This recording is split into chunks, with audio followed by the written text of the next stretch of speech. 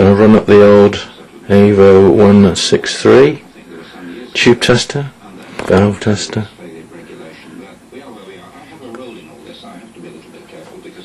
A few little close-ups on.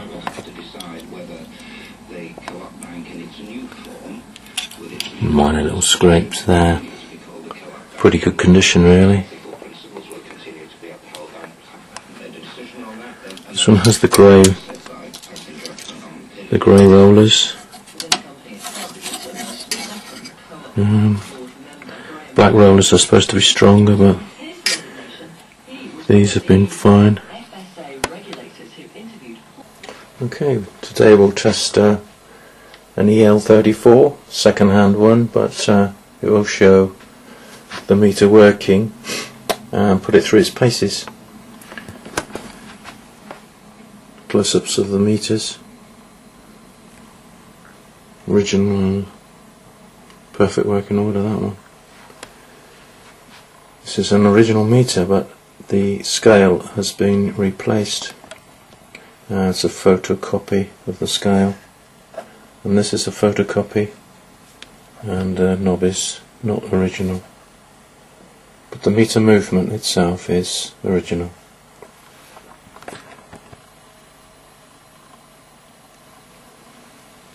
Okay, switch on. Ready to set up.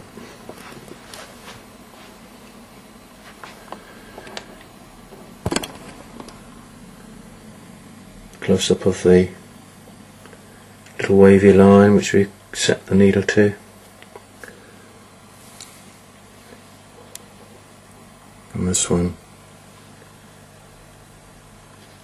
sets the mains position.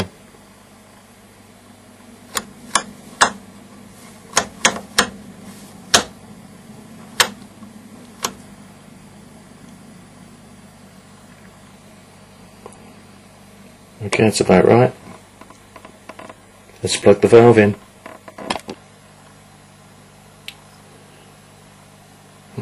Here we go, second-hand EL34. I know it's a good one.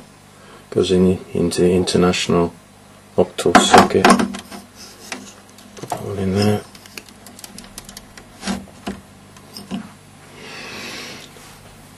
Okay, before we do anything, make sure heater volts set to 6, and I've got it set to 6.3. 6 on here, 6.3. The multiplier must be on 0, otherwise you're going to damage the valve.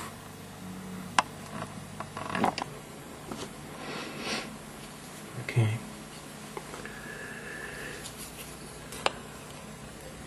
Look at the setup numbers for EL34. 128, 740, 301, and 0000.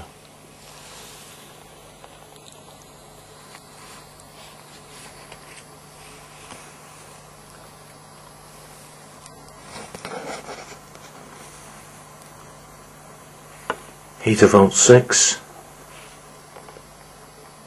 negative grid volts 13.5, anode and screen volts 250, and expect from a new valve, good to new, 75 milliamps, and a GM of 11.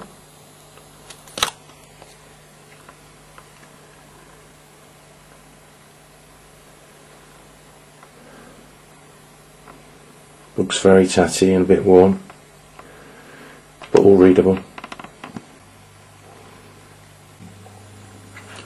Okay, set the electrode selectors. 128, 1, 2, 128, 740.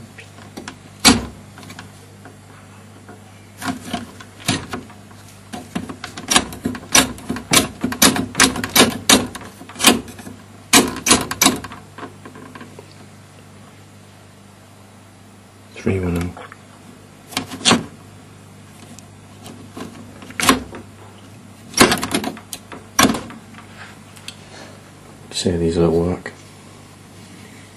The levers push the rollers around.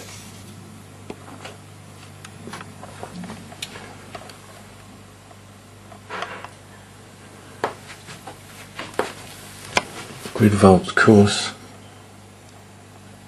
0 to 30. Grid volts is 13.5, 10, 12, 13.5. Anode and screen 250. Set to anode 1, as it's only got one anode, of course.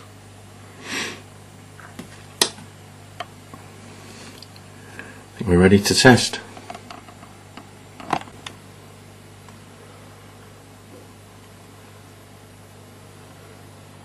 Okay, first click checks the heater continuity. Okay, just turn the switch around now and look for indications.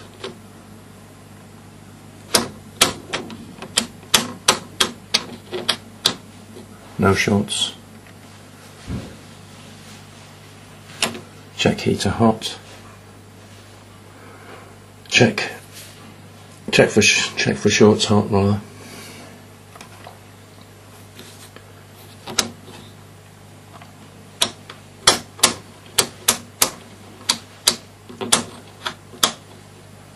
Okay, no indications. If there was indications, you'd stop the test and find out why.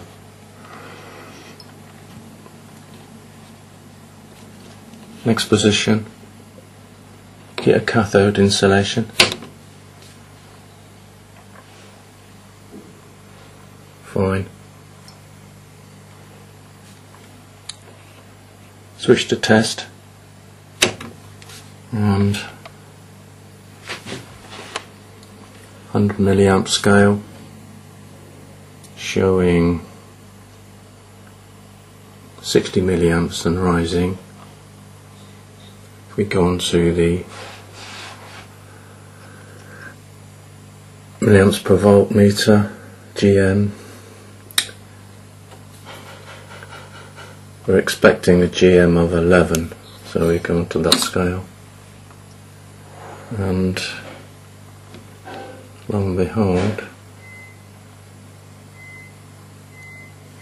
the 10 scale showing 9.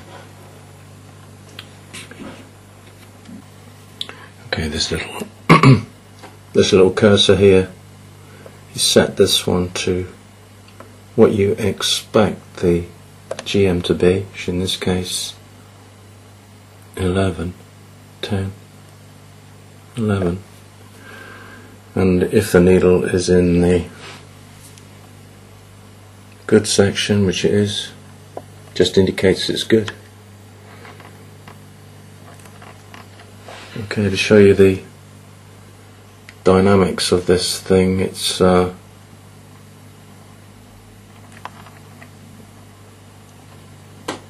increase the anode volts.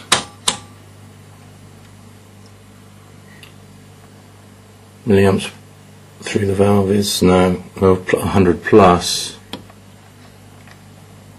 and the GM has moved up to 10. We'll do that for long.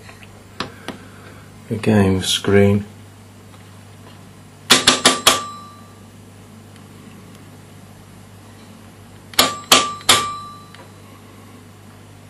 Turn the screen volts down. Anode volts affected, negative. GM is negative.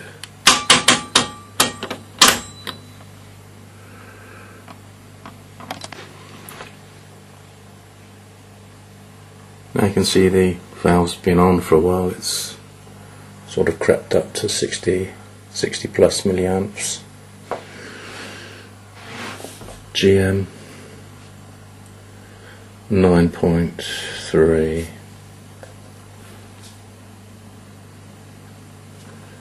There are the grid volts. A couple of volts. You'll see the dynamic indication of GM.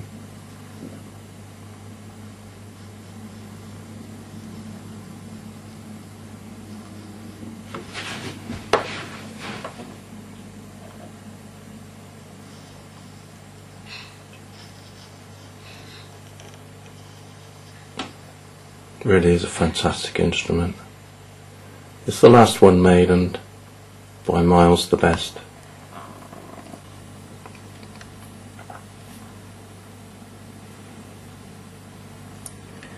These two push buttons here. Push this one, it shows current, screen grid current.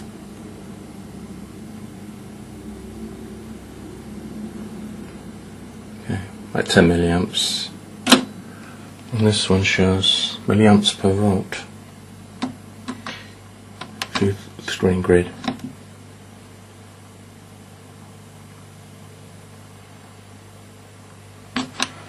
Push those two from distance now. That's milliamps per volt through the screen grid.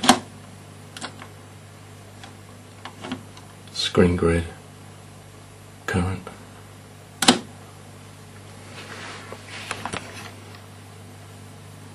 Final test is switch to gas, indicator,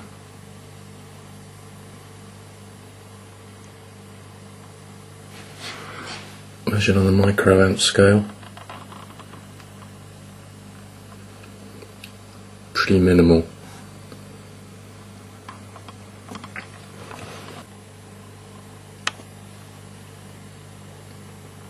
Yeah. Quick calculation reads this is 20 microamps of grid current. That would be 5 microamps reading. Shows it's pretty good for a second hand valve. Okay, that's the end of the test. I hope you've enjoyed watching it. Been of some use to you. Slight correction to make.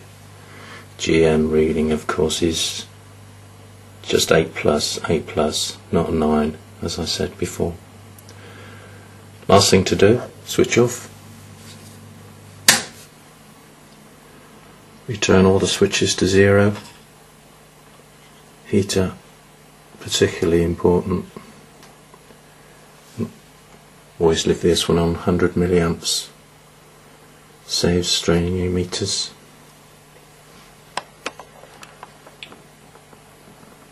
All best and goodbye.